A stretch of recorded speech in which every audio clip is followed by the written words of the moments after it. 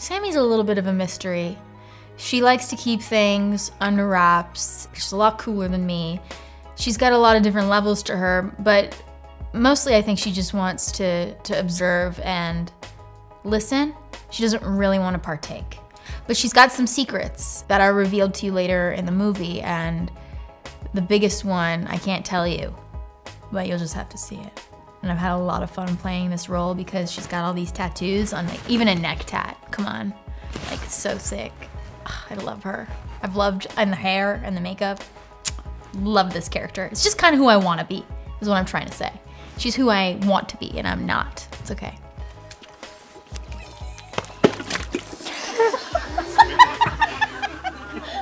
Without the kicking? I'm gonna go check on the girl. Action!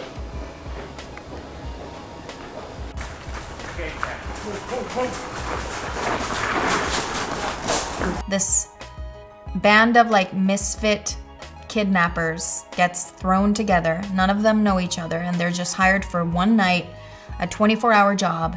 They're gonna kidnap this like millionaire's daughter. They don't know who though, and they're just instructed to bring her to this like abandoned house and wait.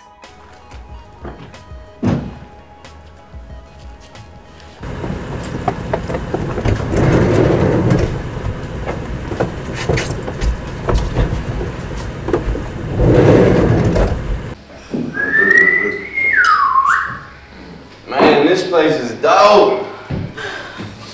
I'd never done any part like this. I'd never done a character like this, and I've always loved horror films, and I just loved Abigail as her character and how she was like basically playing two different people, and like the transition from the innocent girl into like this vampire. I just thought it was amazing, so I was really, really intrigued. I thought we were trying to... No, I don't know. I think of a noisy chain. Shaving foam. She's like a little just giving top tips.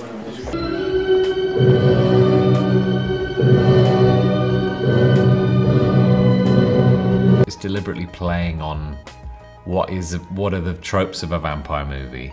The characters even kind of discuss that in their efforts to figure out what's going on and get out of there. They have to collectively draw on their knowledge of vampires in popular culture to try and defeat this thing.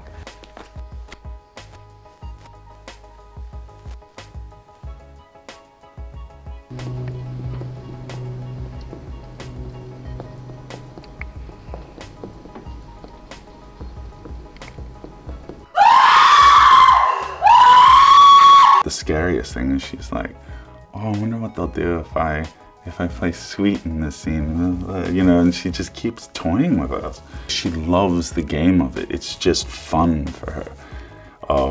That's what's terrifying.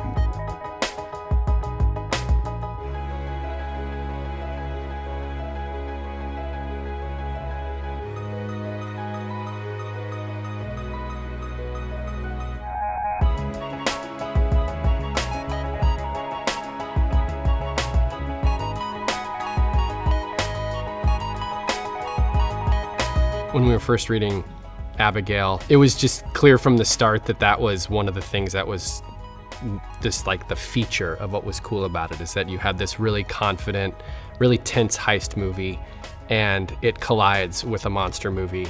And I think for us, not only was that kind of a flavor we hadn't seen before, but we'd never really done a heist movie before. And so it was really, I think, creatively exciting for us to kind of do our version.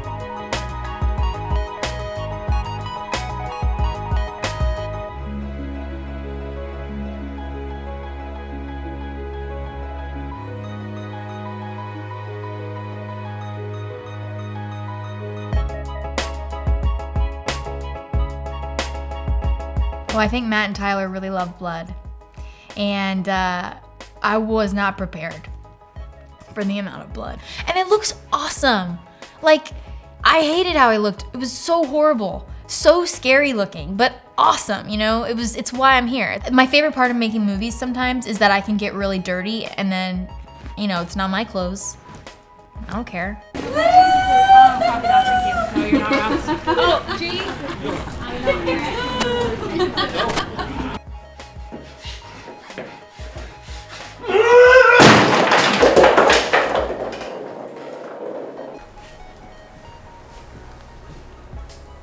think all of the characters are monsters in that they've all done bad things and they've all hurt people. And so it's funny to see like a monster taking them all down.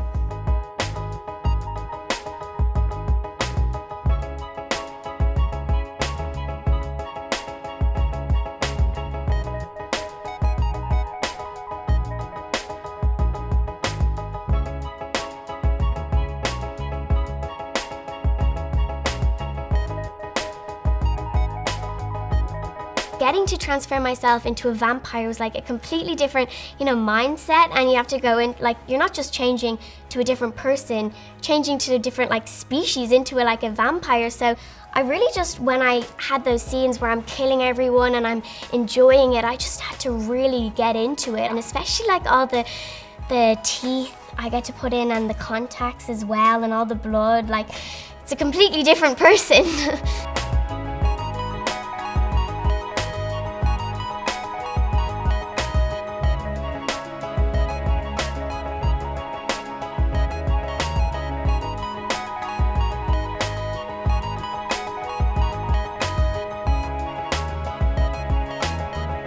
To all intents and purposes, he's sort of the team leader. He's been sort of appointed this by this guy Lambert, who's sort of charged him with running this team. Everybody else seems to have a special set of skills. I'm not sure what Frank's is, but he wrangles them all and seems to begin with at least, seems to be the sort of grown up in the group. Has a little bit of seniority.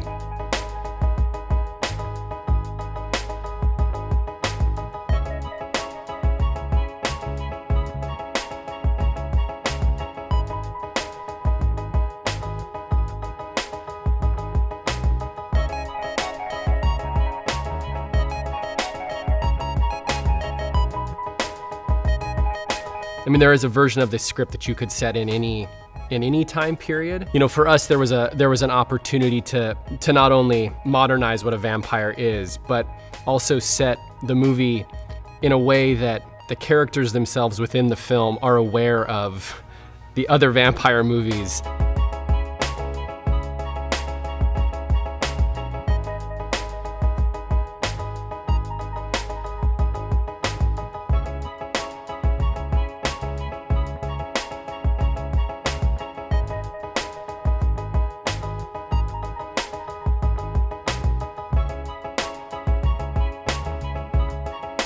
Well, from the very first table read, we all looked at each other and we're just like, well, we're in good hands. Phenomenal. Sweetest little girl you've ever seen, consummate professional, never a complaint, never anything except a smile. I love her. Is everything okay? Yeah, it's fine. Will, can you just show us your look down towards? Yeah, just to check. Eyelines. I've done some very bloody movies before. I've been covered in blood a lot. And this is the most that I've ever been covered in blood. I think that speaks to what kind of movie this is.